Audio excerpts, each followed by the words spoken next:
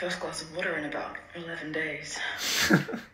Forgetting to drink water doesn't warrant a trip to the psychiatrist, but here's why some people with ADHD might be prone to it. Now, it's quite common for people to think that ADHD is simply a constant state of distraction, but that isn't true. People with this can actually hyperfixate and even be unable to be distracted for prolonged periods of time. This trance-like focus can be difficult to break, with people describing that even when their name has been called, they almost didn't hear it, and they can ignore other things like their own bodily needs. Couple that with the fact that people with ADHD have a reduced sense of interoception, which is the awareness of what's happening inside the body, like the need to go to the bathroom, hunger or thirst, and you can easily forget to drink. So to avoid being distracted and dehydrated, keep a water bottle in your line of sight, connect drinking water to things you already do, like meal times, and you can set reminders on your phone. Because a hydrated you is a healthier you.